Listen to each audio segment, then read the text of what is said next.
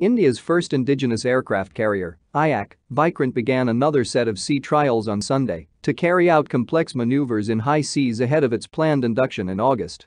The 40,000-ton aircraft carrier, the largest and most complex warship to be built in India, successfully completed a 5-day maiden-sea voyage in August and underwent 10-day sea trials in October. The IAC now sails to undertake complex maneuvers to establish specific readings of how the ship performs in various conditions, Navy spokesperson Commander Vivek Madwal said, adding various sensor suites of the ship would also be tested.